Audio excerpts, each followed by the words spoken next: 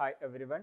In this video, we are going to see an important topic from BSc Nursing Psychology area. So that is the methods of memory or how we can improve the memory. So first we will see what is the memory. So memory is nothing but it is the ability to recall previously learned things. That means previously we may be learning some subject wise or life situations or so many things day by day we are learning. So whenever necessary in another situation, the learned things will be recalled. So that ability of an individual or human being is termed as memory. So there are various techniques we are using to improve the memory. So that is the methods of memorization or the techniques to improve memory we are saying. Clear? So we'll see what are the various different types of techniques. We'll see one by one. So the first one, it is the recitation method. Okay, the method is called as recitation method or repetition method, we can say. Come to the next one, whole and part method. And the next one is spaced and unspaced method, learning by doing, cramming method, intentional learning, and certain mnemonic devices, or we'll say mnemonic techniques we'll say.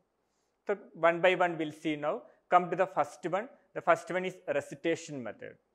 In this recitation method, the entire material to be remembered, that will be learned from beginning to end. Okay, the learner will learn or read the entire content from beginning to end, and the same thing the person himself will be reciting or repeating himself. That is the recitation method, and commonly we are using, the school children are using this particular method to learn a poem or learn an essay or whatever thing we want to learn. We'll read from beginning to end and we'll repeat that things.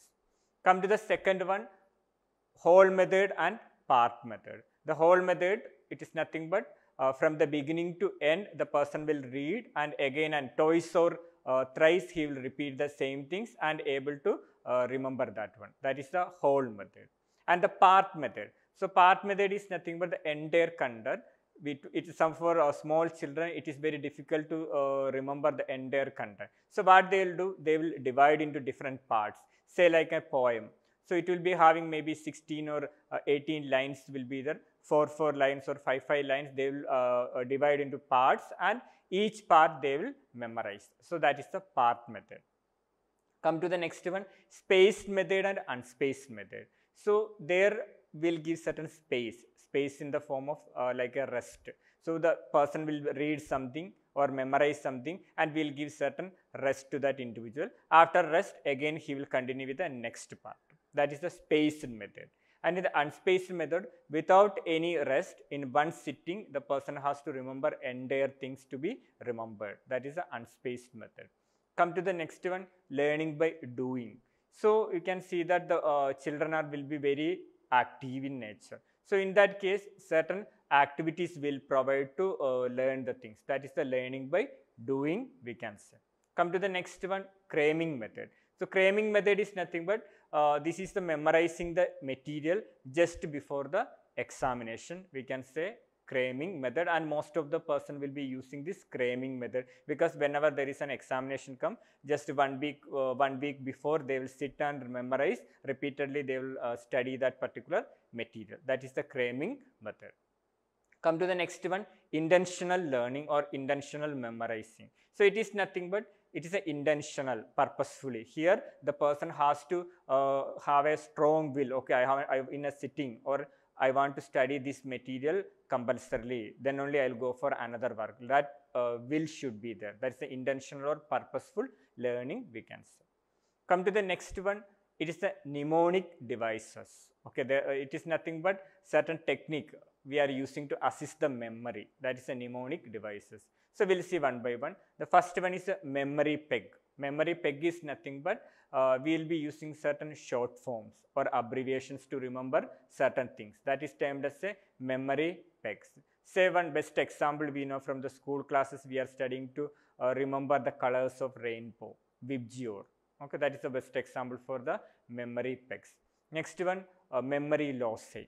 Memory loss is nothing but certain places. Loss means certain places or certain image will be remembering. So if you want to remember one example, if you say the classical conditioning theory in psychology, so we'll be in examination it comes, then we'll be remembering with certain images of a dog, experiment, bell, food, like that. So that we can say memory loss, memory of loss or loss we can say.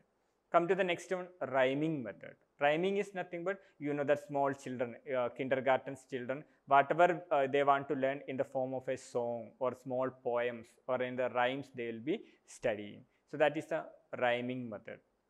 And the next one, chunking or chunks we can say. So that is nothing but the long names, the long numbers. So that will be break up and in the form of which is related to our life situation we will be remember, like if it is a long number, like we may relate that things to our phone number, or we may relate to our date of birth, like that in small forms or small chunks we will be making. That is the chunking method. Next one, make a story. It is nothing but certain unrelated things we want to remember. So what we'll do, so the unrelated things will make us a related story, or we will make us a related thing and will make us a story. So that is the making a story. Okay. So these are the certain mnemonic devices or mnemonic techniques to use to assisting the memory. So these are the various methods to improve memory or techniques of memorization we can say. So hope you are all understood regarding the methods of memorization. Thank you for watching this video.